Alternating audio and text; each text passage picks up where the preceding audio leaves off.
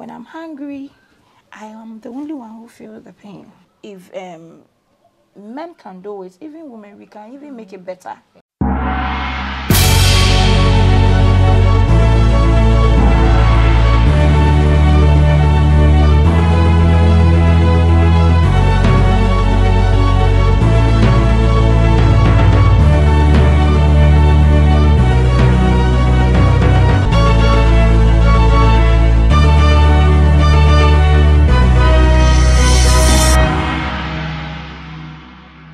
Hello and thanks for joining us on today's edition of BizTech on Ghanaweb TV. I am Ernestina Serwaa Asante. During the outbreak of the global pandemic coronavirus, several people lost their jobs, including our guest for today's edition on the show, Araba Quagraine, who ventured into shoemaking, now produces on a large scale after she lost her job at the peak of COVID-19. My colleague Stella Dziedzorm Sogli has the full report.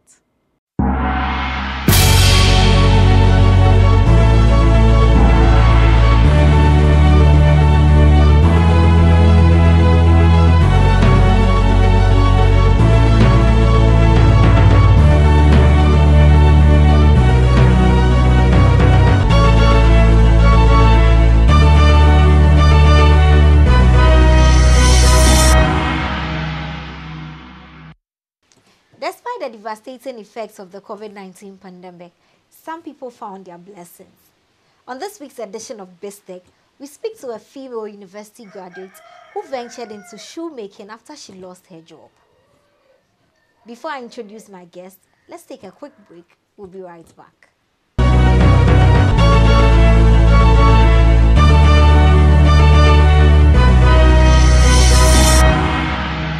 So you're welcome back from that break, and here with me is Araba Quagraine, CEO of Quababa Collections.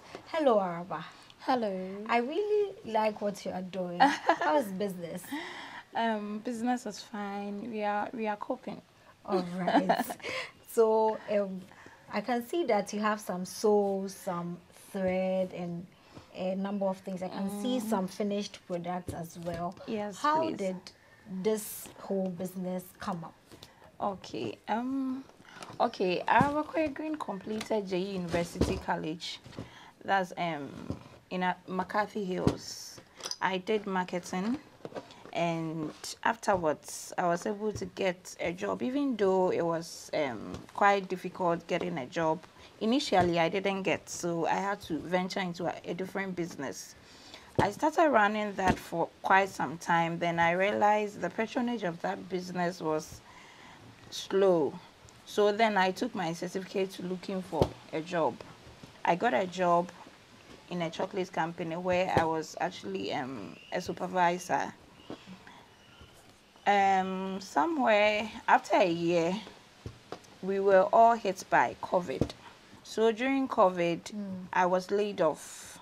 Okay. Then I came home doing nothing. In fact, it was actually a trying moment for me. And then I had someone who was doing this type. This is actually a thread. Okay. Yes, she was, the person was actually doing the thread, like a full slippers for me. Then I was selling on the side. Okay. Yes, please. So it was actually on the side for me while I was still working with my company. So when I was laid off, I was there one day, then I was like, okay, if someone has been able to do this, can't I also do something? Even though I had no training about it. So I had to take the finished slippers that I have. I went to the market to find its raw materials that has been used for. Okay. So I brought it home, and the funny thing, or even till now, for one, I don't even know how I even started. I don't know. I was just turning my hands around it, and because I was very angry inside and wanted to really do something for myself.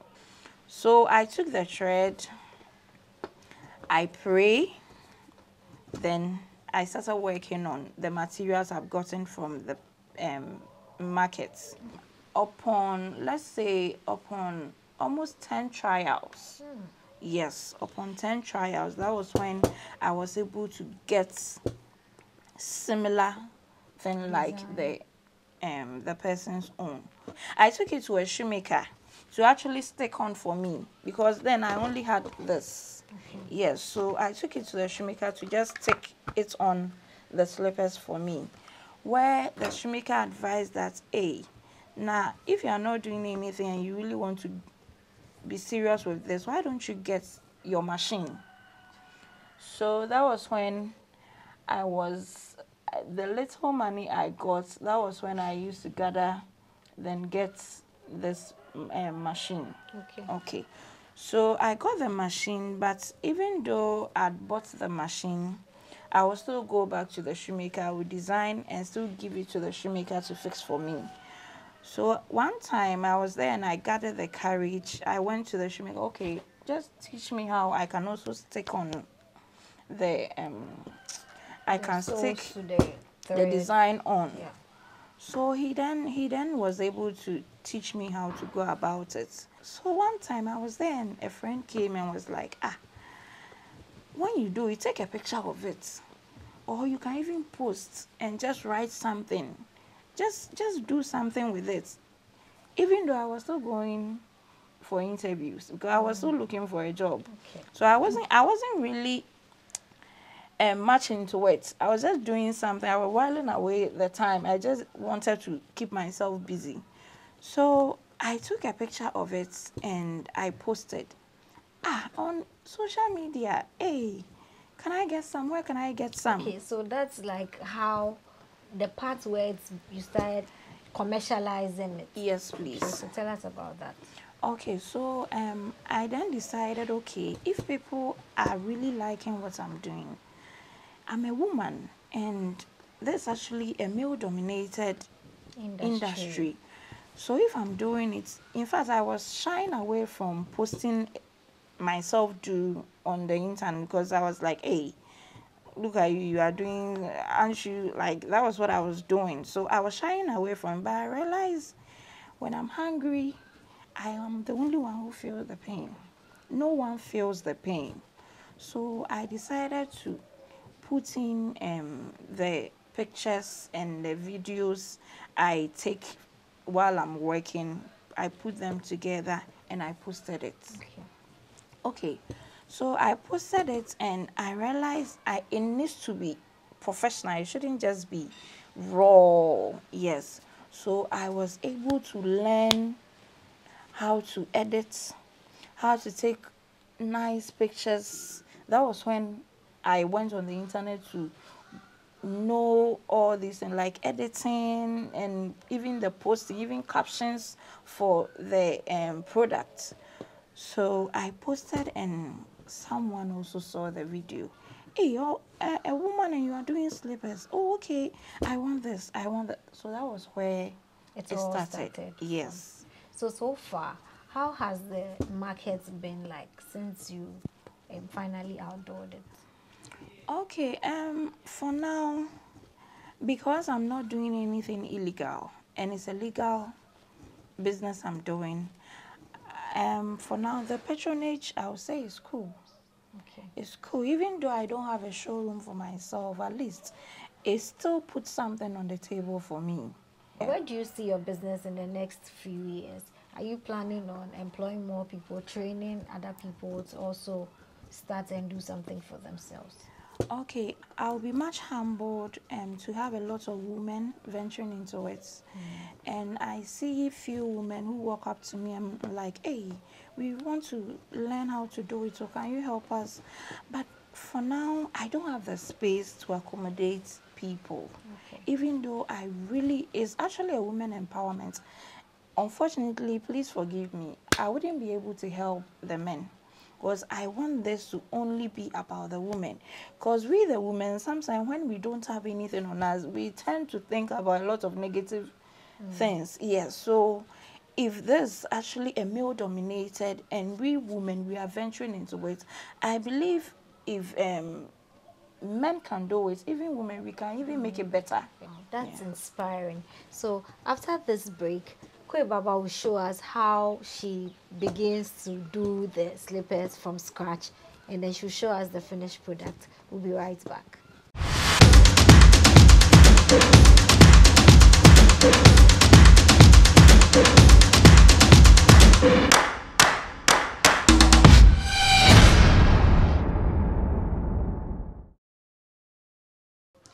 We are welcome back from that short break.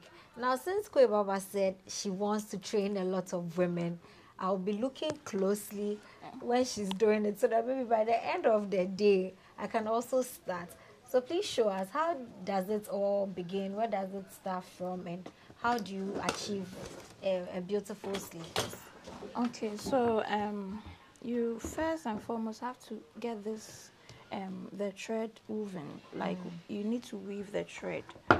So this is actually one part of the slippers I do, because I have woven slippers, beaded slippers, I have leather slippers, and just recently I invented a hinema. Okay. So this is actually my woven design that I'm about to do. I'll first have to get my slippers, the size of the slippers. So I'm measuring it. Let's talk about the durability of this slippers. How long can I wear it? Okay, if you really take good care of it, you can wear it, let's say, for 3 to 5 years. Oh wow. Yes. Is it water resistant? Oh. Can I take it to the beach? You can take it to the beach, but it's more advisable you avoid that. But let's say you are wearing it and it starts raining. It doesn't really matter. Okay. But for it to stay more longer, yes, you have to just avoid that intentionally. Wearing it in water or something. Yes, you just have to avoid that. So are there any plans to maybe start doing Birkenstock that comes from Ghana? Because these days we are preaching made in Ghana products, and now you know how imports are expensive and all. So if you're able to get from Ghana. Okay, it's my prayer that I get everything in Ghana. But, you know, it all goes back to getting money to doing all this. If I have lots of money somewhere, I don't mind inventing made in Ghana Birkenstock. Okay, But because I lost a job, the little savings I was able to save, that was what I used in starting this business. Okay, so if we have bulk money, we can definitely invent made in Ghana Birkenstock. Yes. So right now, financing is the main challenge. That is my topmost challenge, because if I'm able to get finance, I can definitely get more people on board, more hands, then we can just do it big time.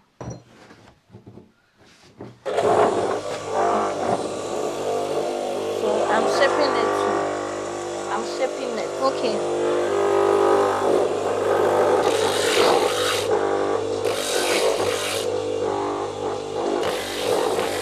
From here, we are now coming to stick it on there. So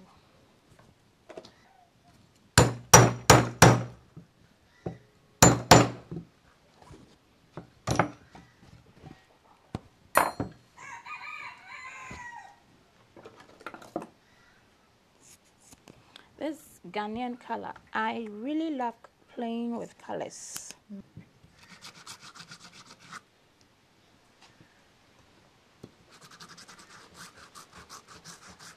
For now, I don't really wish for a white color job, because whatever I'm supposed to get there, I'm really getting here even more.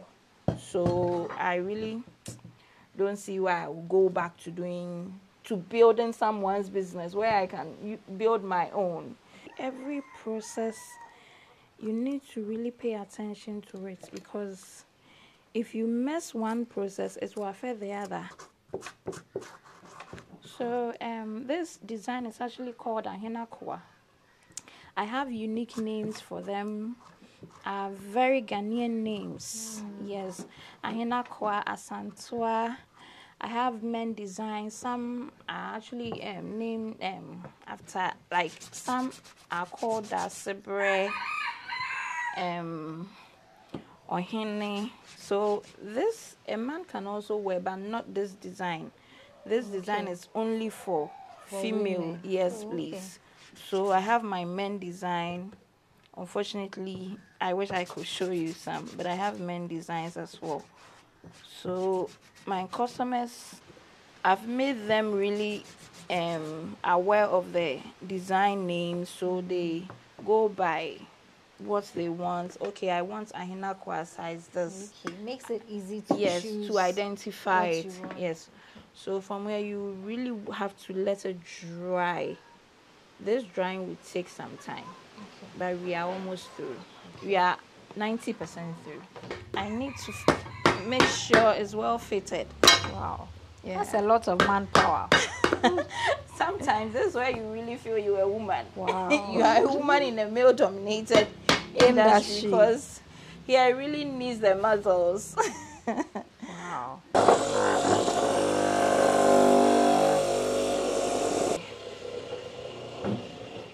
So we are done? Yeah, done. Wow. So now you have your slippers in your country colors. Wow. This is really nice. Thank you. Wow. I can't believe I've sat here for you to start and finish a whole slippers. So this 90 cedis. There's 90 cedis and yes, there's 90 cedis. Thank you very much, Kwe Baba, for having us on this week's edition of BizTech. We just spoke to Araba Quagraine. She's CEO of Kwe Baba Collections. She does Birkenstock, slippers, shoes for both men and women. And that will be all for this week's edition of BizTech with me, Stella Dziedzorm Sogli. Back to you, Ernestina.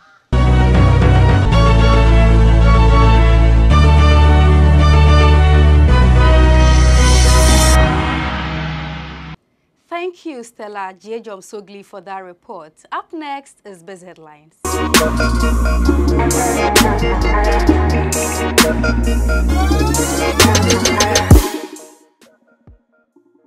The Ghana Statistical Service has announced that the producer price inflation for June 2022 is 38.0%. This indicates that the current rate is 4.7 percentage points higher than the rate recorded in May 2022. However, monthly producer price inflation between May 2022 and June 2022 was 4.6%. The year-on-year producer price inflation across the subsectors for June 2022 was as follows: manufacturing 51.8%, mining 25.5%, utilities 1.2%. The producer price inflation measures the average change over time in the selling prices of goods and services as received by domestic producers. Meanwhile, inflation for the month of June hits 29.8%. TUC Secretary General Dr. Anthony Yao-Ban has sent out a strong message to government amid talks with the International Monetary Fund for an economic rescue program due to the economic hardships the country is facing. According to him, if the bailout program imposes other challenges on public sector workers, then he will be leading an industrial strike against the government. Addressing a press conference in Accra on Monday, July 18th, Dr. Yao-Ban said the greatest challenge ahead of Ghanaians is the IMF-sponsored program. As you know, the government has started negotiating with IMF, and we know very well that the IMF programs and policies are completely devolved from reality. We have already communicated our objection to the decision to seek an IMF bailout for the 18th time. Ghana has been listed among a dozen of developing nations facing a looming debt crisis among the general economic downturn. Other countries in the list of 12 nations at risk of debt default included Ukraine, Nigeria, Kenya, Tunisia, El Salvador, Egypt, Ethiopia, Argentina, among others. According to a Reuters report, factors that occasioned Ghana's specific crisis rest on, among others, massive borrowing, rising inflation, and a slumping currency, soaring debt to GDP ratio. Furious borrowing has seen Ghana's debt to GDP ratio soar to almost 85%. Its currency, the cedi, has lost nearly a quarter of its value this year, and it was already spending over half of the tax revenues on debt interest payments. Inflation is also going or getting closer to 30%, the report noted. A $750 million Afrexim Bank loan has been approved by Parliament. The loan, which forms part of a $1 billion loan agreement from government, is seeking to pay for infrastructure projects across the country, is to also help shore up foreign reserves. The minority in Parliament had earlier kicked against the loan, whilst noting that some projects captured under the loan agreement were duplicated. However, whilst Parliament was providing the details, the minority withdrew its opposition. Speaking on the floor of Parliament, ranking member of the Finance Committee, Ato Forson, said the move is to shore up the country's international reserves. Ranking member on the Roads and Transport Committee, Kwame Agboja, however, told journalists that the minority was not necessarily opposed to the deal. However, it wants the finance minister to come clean on the components of the facility.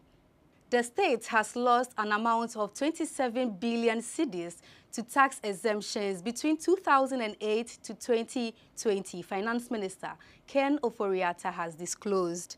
Disclosing this in Parliament on Friday, July 15th, Ken Ofori-Atta added that through these years, the country's revenue dipped to about 1.8 billion cedis in only 2020. He said to avert some of these challenges, it is prudent for the state to protect the public purse to keep the economy on a sound footing. The finance minister, however, said Ghana is likely to make some savings of 460 million cedis on tax exemptions this year. The Tax Exemptions Bill 2020 was considered under a certificate of urgency by the Finance Committee.